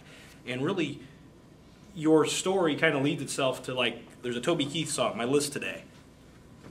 And you're talking about, again, living in life. So if I had to work, I missed out on all these things. So you could kind of give us that as the payoff. Stop and smell the roses type of thing. Yeah. Virginia? No, sorry, I'm busy timing. Okay. Our coaches? I was gonna say quickly, I loved your speech, but I think the one that you're very sincere, you're very warm the way you deliver it, so you drew us in. But I think one thing that I was not sure about is it good that 5 years ago you didn't know where you'd be right now, or was it bad? Because it seemed like you appreciate a lot of the things about where you are, but then there was also once in a while some hesitation of maybe you weren't appreciating it. So I'd like to see a clear line in the sand of, hey, I love it like this, it's exciting, it's variety, or hey, I don't like this at all, I'm sick and tired of it, and I'm ready, so one or the other. I kind of just wasn't sure which way it was going. Okay. Good speech. All right, we're going to move on to Pete Russell. And then this time, we're going to start with any of our coaches that want to give Pete some feedback, and we'll start from the front and then go to the back again. Coaches. The story, I like the way, you interwove all of the food into your story. But I wanted to see more of your story. Why you believe in this? Why is this an adventure? And one way to do that is maybe going back when I was a kid, and then tell us a story like that. But make us reflect on our childhood, or how we grew up. Did we enjoy different foods? And so I think that would make it a little bit stronger, is to have more personal story. And then how it can reflect, how we can reflect on it, and how we can think about it. Thanks, Bill. Seth? Yeah, Pete, real quick, the payoff's about food being the great equaling, playing field. When you throw out your restaurants, maybe use foods of cultural groups in America that were at one time oppressed and now aren't. The Italians, the Irish, barbecue. And then you go from there with it. And that way you can talk about it. And then kind of like what Valerie said, do some payoff, I'm a I understand, related to how is it my story, yeah. How did I come to this? And how you get along with people. Because I'm a barbecue guy, you talk to the pit master, Jerry goes with it too. You get to the pit master, that's all you do is talk about barbecue. Doesn't care if you're black, white, Chinese. You just talk about barbecue. All right, anyone else? Rick? Very engaging in the beginning and on the adventure, but how you ended up getting to the cultural barriers, how food breaks that, I just didn't see a clearer path to that. So I think the message at the end is great. I really do, and I think it's something to work with. But somehow the beginning, we're getting all excited here, we're going to go to Paris, we're going to go all this, and at the end, you're talking about how the cultural barrier can do more than any legislation can. It's really deep. So, I mean, I don't know how I got from there to there. That's just my opinion. So, better conclusion, and then also good conclusion. Another opening. Well, I got to tie the conclusion to my story. Exactly. Okay, Gina? I already gave. Okay, Sue? We already talked. Andrea? One thing I was thinking, your title, Chillin' Grillin', I wanted the barbecue in your backyard. I was waiting for that the whole story. And so I kind of like, one of the judges said something about, or some, anyway, somebody up front, anyway, how can you solve the world's problems? Or what's the fastest way to solve the world's problem? Because cultural changes take forever in some ways, but then they're the most important. So you could also throw that piece in too. Sometimes it takes forever, but actually it could be pretty quick. It's just one dinner. But anyway, I don't know, the chillin' grillin', bring me to a barbecue for that one though. I'll do another speech on that. Yep. That's it. So there's a Toastmaster guideline that you tell everybody what you're going to tell them before you start your speech. And I think you're so creative, Pete, and you do this very often, is you kind of like, and like all the dots are connected in your own brain, but I just didn't see a cohesiveness to the speech. Like, you've got great elements, but Gotta tie it together. yeah, the fluidity, and you thought of it last night, so it was pretty darn Just good. 2 seconds. Yes. I don't know, did Pete did you get an introduction there and say Toastmasters, honored guest? No. Yeah, No, missed We're, that. we're gonna do a kind of a summary, a wrap up of some of the things that all the speakers, and then we'll kind of, go through that. Just real quick, you got to cut, because you were at 7:46. Yeah. And that's what I was gonna do. I was gonna ask Virginia if she can actually give the speakers their times. You gave the others. Did you? Okay. All right. Pete was overtime? Yes. Okay, and just to let everybody else know, what was the timing for everybody? Bob was 6:27 and Sue was 5:38. Okay. So Sue, you got time to embellish? Oh, by the way, what great food do the Irish have? Told ya. They're culinary masters of drinking beer. Manhattan pot roast, I'll take you to Lafayette, Indiana. Doesn't that count? It's our charlotte, they call it the paddy wagon. Ooh. After the meeting. Okay, great sauce. Okay, we are already past 9, but a couple quick things. Seth, if you would, just to wrap up. Pass those out. And you can also pass those along. I'm gonna hand out 2 other things to you.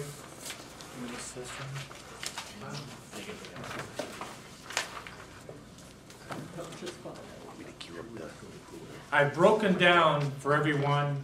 These are tips in order you can go home and you can read them, you can reflect on them, you can contemplate them. Tips to win the International Speech Contest. One of the things I wanted to say earlier, and several of our coaches have already brought it up, when we think about message, Valerie said it, John said it, Amy said it, Nick said it, and some of the feedback for all of you, it all begins with a message, i.e. the story. And I think one of the most important things for me, I know when I've competed, is that Virginia said this when she was talking about judges training, is to be true to who you are as a speaker, not try to be someone else because you can't be someone else, and be true to your own message. Have a conviction about your message, because if you don't believe in you and your message, the audience isn't going to believe in you and your message, and it doesn't matter what that is. So be true to your own self and your own message, and share that with an audience, because whether it's Valerie or me or John, some of that audience, regardless of the topic or subject, needs to hear your message. Not mine, not Virginia's, not Seth, not someone else's, but your message. And there is a tendency in the International Speech Contest, and Virginia was talking about it earlier, and hopefully if you all are up for it, we're going to show you some clips from all the International Speech Contest winners. Just 4 clips, just very short clips. So if you're up for it, we'll show them to you. But each one of those contestants had their own style and their own delivery. Some people are already talking about, well, I want to be like Prez. I'm like, no, you don't want to be like Prez. I want to be like such and such a speaker. No, you don't want to be like that speaker. Because you can imitate them. You can learn from some of their best techniques, strategies, tips, etc. But do not try to be like Prez. So unless you're from Bulgaria and you have a strong accent, you're probably not going to mimic Prez. So that's the one thing that I wanted to share with you. The other thing is, by coming to a workshop like this, it's kind of a collective consciousness where we get to draw upon each other's experience and our knowledge. Each one of us has a different idea. We heard different opinions about the speeches, because what I hear is different what Andrea hears, or Bob hears, or Rick hears, or Roger hears. But the feedback is invaluable. Just like Prez said, he went and visited 5 clubs. Monday night, well actually, who went to see Ryan Avery? Okay, there was a number of us went to Ryan Avery. Val, tell them what he said about simplicity and brevity in terms of the story and the message. Oh, it just has to be one message throughout the whole thing. One thing to start with your message is to start with your message instead of working at the beginning and then the end is all doesn't match. So you have to start with your message at the end, what you want the audience to walk away with, and tie it back up to the beginning. A lot of people don't, they come down and then the ending is blah. So start at the ending and tie it back up to the beginning of your speech. And then the word count. Do you know the word count? It was under 500. For press. For press, it was Right. 400 and something. 484 words. Many of the winners almost timed out. Through a lot of the champions right now almost timed out. And Darren LaCroix interviewed Prez, and he said that he learned something from Prez because Darren coached a couple of people, and they timed out. Two people he coached timed out.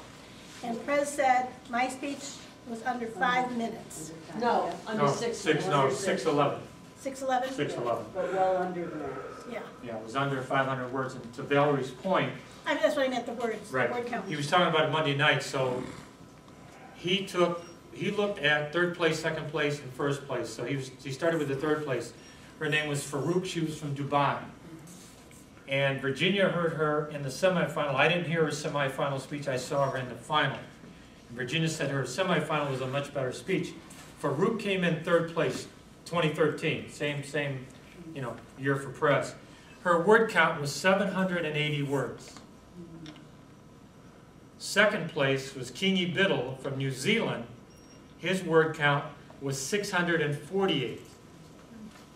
Prez's word count was 484.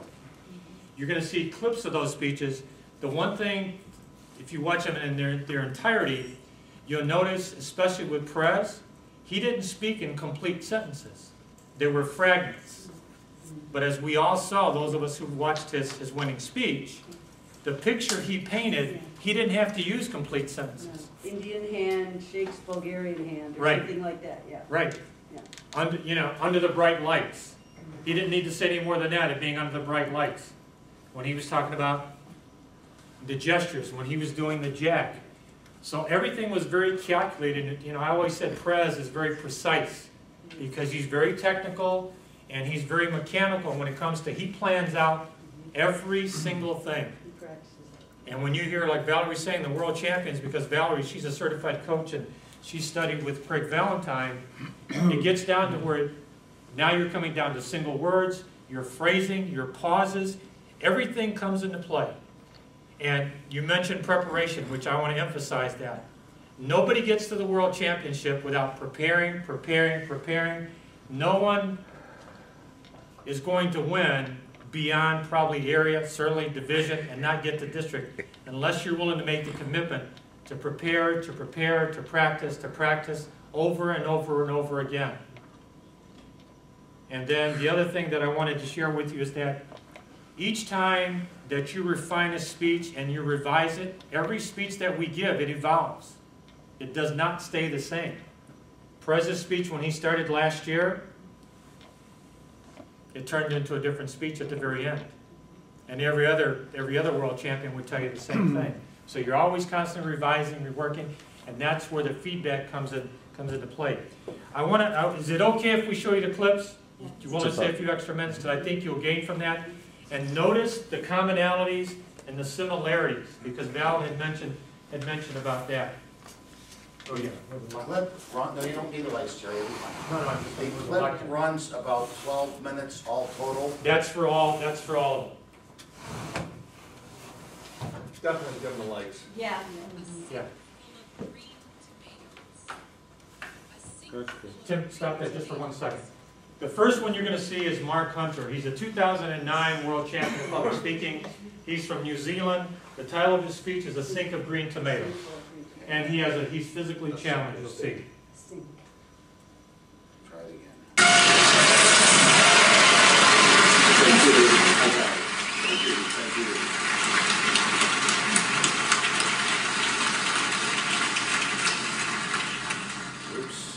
Literature.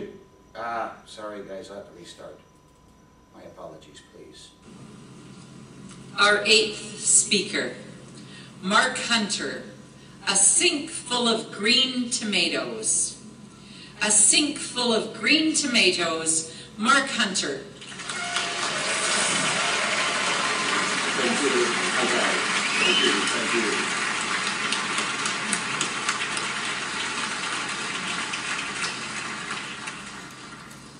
Literature is literally littered with lively legends. Amongst them rides Don Quixote, the man of La Mancha, an idealistic knight who fought for the rights of others and dared to dream the impossible dream. Madam Contest Chair, ladies and gentlemen, while I dare not sing that famous song for fear it could be your nightmare, I too, like all of us, have dreamed impossible dreams. But to make one of my dreams even remotely reachable, I needed to learn a lesson, perhaps a lesson for us all. My grandmother's kitchen was filled with the aroma of freshly cooked bread, and the quiet, rhythmic chopping of vegetables was the only sound to be heard. On the bench, gleaming upturned jars were just begging to be filled with a world-famous tomato relish. Well, I thought it was world-famous. My grandfather, Poppy, used to say it could be used as paint stripper. And so, with my new understanding, I began to change my world from in here. Ladies and gentlemen, in an ordinary kitchen, I learnt an extraordinary lesson. One which enabled me to take off my armor and get off my horse, not literally. I learned from my grandmother that it doesn't matter how we're different. What matters is how we love. And so this morning, I leave you with her wisdom, that in a sink full of green tomatoes and one wildly bright red apple, there is so much to be gained from being the water. Madam Chairman.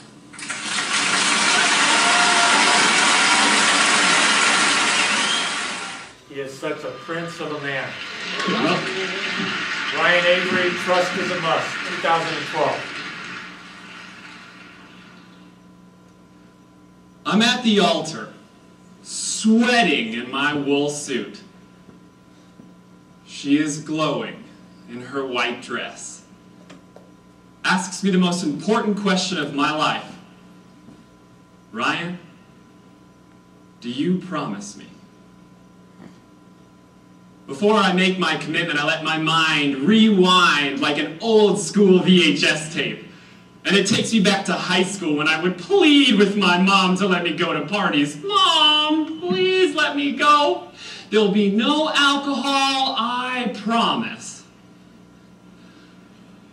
Mom in her nightgown and bunny slippers smiled sweetly. All right, I trust you. Mr. Contest Chair, fellow Toastmasters, anybody who's ever lied to Mama before. If you have ever worried about me smoking, don't. Guys and I had to pick up 5 pounds of cigarette butts. Why, Ryan? There was alcohol at the party, Mom. Son, I'm disappointed. Worse, I can't believe you. Trust is a must. Times have changed. When Dad and I were your age, we picked up 7 pounds. Before the wedding, my mom reminded me that trust is a must if I want this marriage to last. I am at the altar, sweating in my wool suit. And Chelsea is glowing in her white dress. Chelsea, I promise.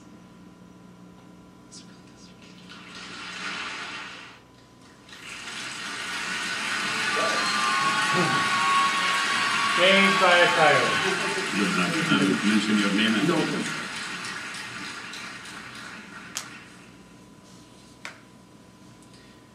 Frisian Vasilev, changed by a tire.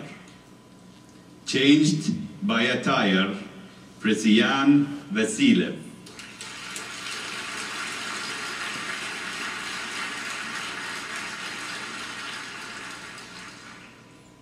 The steering wheel jerked. I tried to keep the car in control. That night in Chicago, a flat tire changed me. I pulled in the nearby gas station, and under bright lights, parked on a slope leading to a busy street. Mr. Contest Chair, Toastmasters and guests, have you ever done something stupid, loosened the nuts, placed the jack down?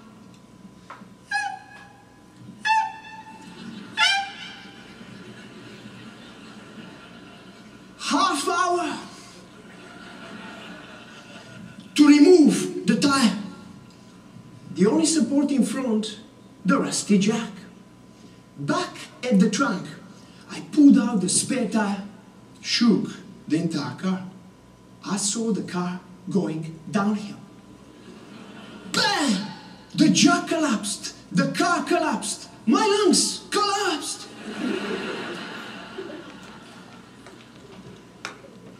An inner voice said, "You are an idiot." Then another voice, "Reach out. Reach out. I can handle it."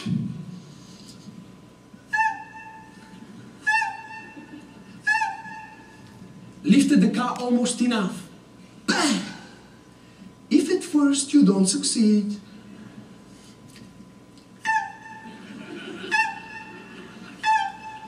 almost enough. Bang! The car had moved to a steeper slope. I grasped the gravity of the situation.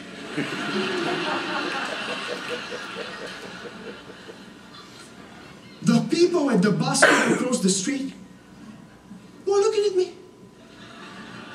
I was giving a demonstration how not to change a tire. I used to believe that to reach out was weakness. I discovered my weakness was refusing to reach out. When you reach out, you attract ideas that lift you up. When you reach out, you attract solutions that lift you up. When you reach out, you attract friendships that lift you up. Maybe you want a better voice. Reach out to a singer. Maybe you want better writing. Reach out to a writer. Maybe you want better tire changing skills. Reach out to me. I'll give you Jesse's number.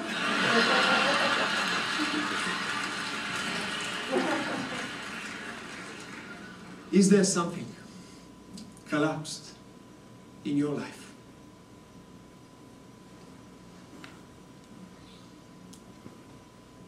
Your knowledge may be limited. Your skills may be rusty, but no doubt you'll be changed when you reach out. Mr. Chairman. That was our listening screaming that you hear in the background. Speaker number 8. The ultimate question. Lance Miller. The ultimate question. The ultimate question, Lance Miller.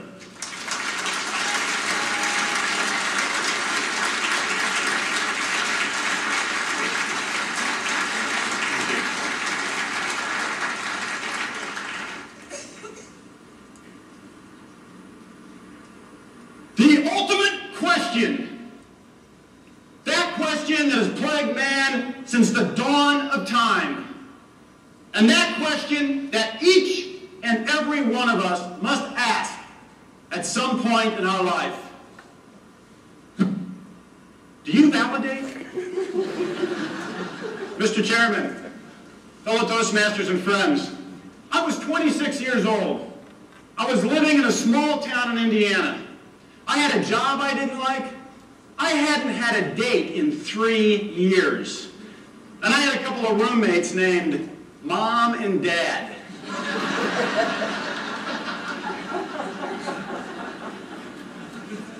I felt like my life was going nowhere. So I took control. I left my home and my family, and I headed to Los Angeles to start over. 6 months later, I had a job I didn't like. I was dating a girl who was trying to make me better by pointing out all of my faults. And I had a couple of roommates that made Dumb and Dumber look like Einstein and Oppenheimer. Her words stayed with me all the way home. And as I was looking at my life, I started to wonder how long it had been since I'd validated somebody else. I wanted to do that. I wanted to make people feel good. But I felt that I needed to be important. I needed to be successful, so that when I said something to somebody, it meant something to them. But that receptionist had just made my day. Heck, she made my month. We have a lot of problems in this world.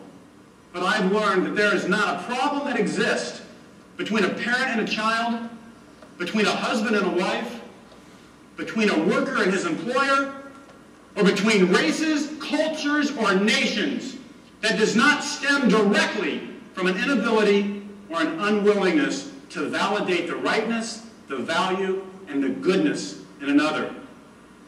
This is the ultimate question. Do you validate? But this is not what's important. What's important is, can you cha? Can you cha?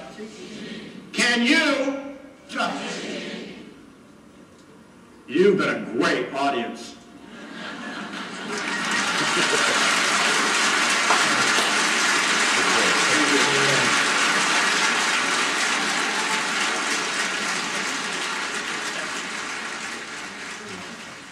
You can watch these in their entirety, but if you look at each one of them, you probably notice there's a lot of similarities and commonalities, because if you look at their openings, what did they do at the very beginning?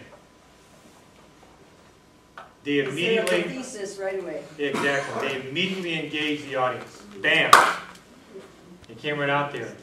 Everything that they told, everything that they said, and the body of their speech supported the main story, and also the callback, whether it was Lance, whether it was Prez, whether it was Mark Hunter, you know, sink full of green tomatoes. And by watching those, you see, even though, again, like showing Mark Hunter, I was telling Tim when he and I were putting the clips together, the different styles. Each one had completely different styles. Mark Hunter, being physically challenged, and he's just such a prince of a man. I had a chance to meet him in 2011 when Prez and I went to Las Vegas to the convention.